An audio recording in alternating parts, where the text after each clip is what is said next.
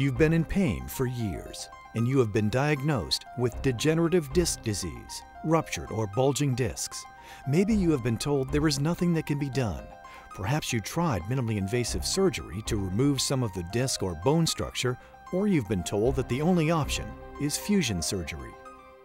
Normally the gold standard in spine surgery in patients with complex degenerative disc disease has been in the last years the fusion surgery. Now there may be another option.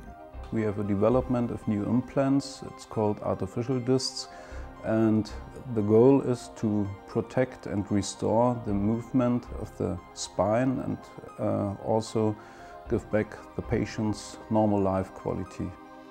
Some surgeons have referred to fusion surgery as disc replacement, but there is a huge difference. The difference between fusion and artificial disc replacement is fusion surgeries will be more invasive in surgical techniques, and you will have more time for reconvalescence in patients, and in artificial disc replacement you can restore the movement of the segment and the patients can go back to normal life quality in shorter time. As many as 50% of fusion patients get no relief or are worse after surgery, and those that are considered a success can expect accelerated degeneration of adjacent discs and the likelihood of future surgeries. And yet, the number of fusion surgeries is on the rise in the US, even though disc replacement has been developed and used for many years outside the US. These disc replacement patients are able to return to many activities which define their quality of life and may have been considered as lost before they discovered disc replacement. Over the past 20 years, disc replacement technology has evolved greatly. Early designs had two metal plates with a plastic core. Although the results were far better than fusion, these implants had high revision surgery rates due to implant migration and plate subsidence. Later, two-piece ball and socket designs with improved end plate attachments made revision surgeries a thing of the past and eliminated the plastic cores. The evolution in the last years was to come from discs that have two functions of the normal disc, height and movement, to new generation of implants that can make also a shock absorption. The latest disc replacement technology achieves the goal of replicating the human disc and providing quality of motion by now providing shock absorption and constrained motion in all directions.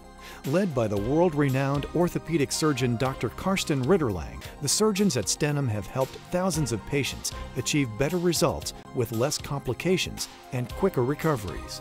These patients also return to a more active post-surgical lifestyle than those who have had fusion surgery. My experiences started in a charity hospital in Berlin in the late 80s. Now I performed nearly 2,000 surgeries with more than 2,500 implants. And my personal experiences are we see good results not only in one-level surgeries, we see it also in two-level or three-level surgeries. Also we see good results in combinations with fusion and artificial disc replacements. We call it hybrid situations. Because disc replacement surgery requires specialized surgical skills, having a surgeon with the experience and the dedication to this procedure is critical. Choosing the team that is going to do your disc replacement is also of crucial importance. The team at Stenum is well trained with the latest disc replacement technology, is experienced, and is performing that procedure frequently. Experience has proven that a surgical team that does more of a specific procedure will have less complications and better outcomes for their patients. The main indication is degenerative disc disease with or without herniation or bulging, with back pain, neck pain and radiating pain. And other good indications are patients with previous surgeries like discectomy with a post-discectomy syndrome, or after fusion surgery when we have adjacent level problems. As a result of the delays to the introduction of new medical technologies into the US, many Americans are now traveling abroad for a host of surgeries. This trend towards medical tourism is also true with disc replacement. I was offered a 3-level lumbar artificial disc replacement surgery, L3-4, 4-5, and 5S1, which was completed in 2005.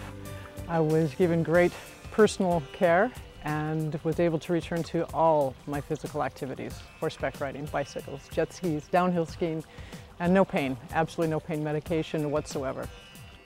In summary of my experiences, I see a clear advantage in artificial disc replacement over fusion surgery. If you or someone you know suffers from degenerated, ruptured, or bulging discs, there is now a better solution.